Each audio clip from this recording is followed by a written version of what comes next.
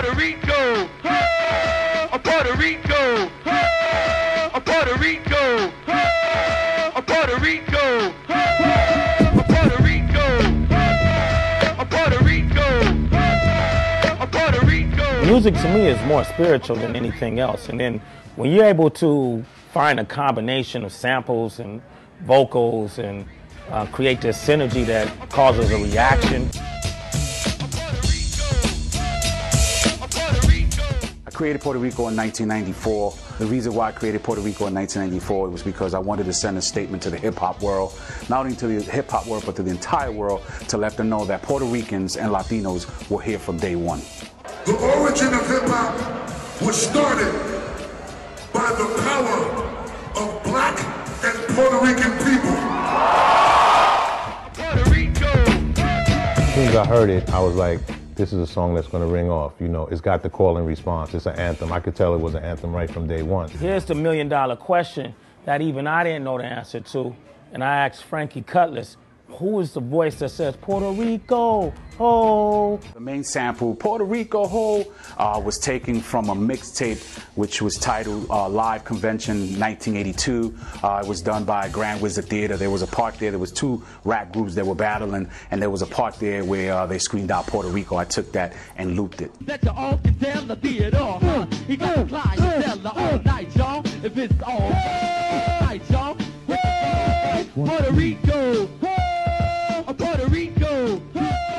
The drum part was taken by the Lafayette and Afro Rock Band. Bass line was taken by the Fred Wesley and the JBs. Yeah, jump. The samples alone that are in the song, heartbeat, don't make you feel so weak. And then the drum rolls, it was taken from a classic R&B song, Heartbeat, by Tana Gardner. Yeah, two DJs, I got to give props to two DJs that played. The first DJ that played was Funk Master Flex. I went in front of Hot 97. I was like, yo, Flex, check out my song. I gave him the vinyl. He was like, I'll check it out, you know. And then a few minutes later, I hear the record on Hot 97. I was blown away. I was like, oh, man, this record's about to pop. Puerto Rico, Puerto Rico, Puerto Rico, Puerto Rico. I was in the car listening to Funk Master Flex on Hot 97. And I was like, wait a minute, we have a problem here. Why I don't have this record? And the second DJ that I got to give props to is Ralph McDaniels from Music Video Box. I mean, he dared to play it when Yo MTV Raps and BET didn't dare to play my video. Something all about me, Mr. Ray B, double OGI. Classic hip-hop, you know, and for Frankie to be able to do that in a way, in a hip-hop way, and also in a pride way for the country, you know, that's incredible. Maybe he's a genius. I don't know. Puerto Rico. Yeah. Puerto Rico.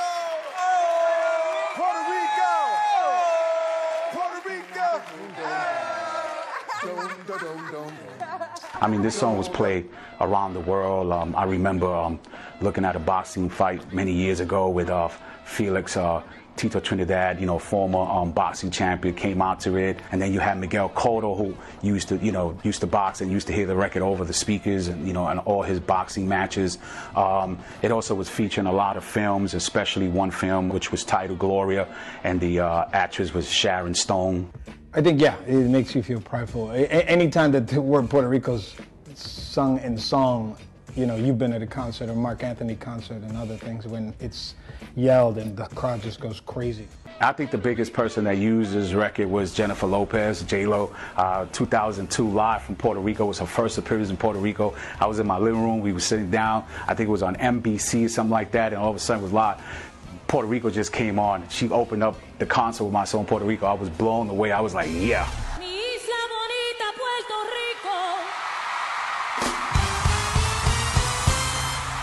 Not only that concert, but she also opened up the 2020 Super Bowl halftime with my song Puerto Rico as well.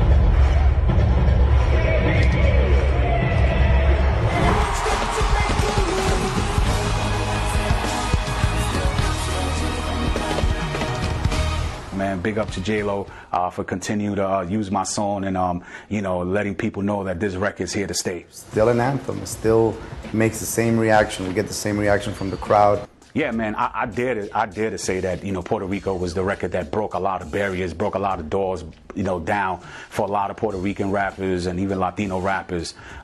When it was hard to get into the hip-hop scene back then. The only rapper that was toe-to-toe with me was Fat Joe. He just finished coming out with Flo Joe and his album, and he was making a lot of noise in the hip-hop underground scene. You know, Puerto Rico was a party record, so it had more leverage to play in you know, in clubs and play in radio stations because it was a party song, you know what I'm saying?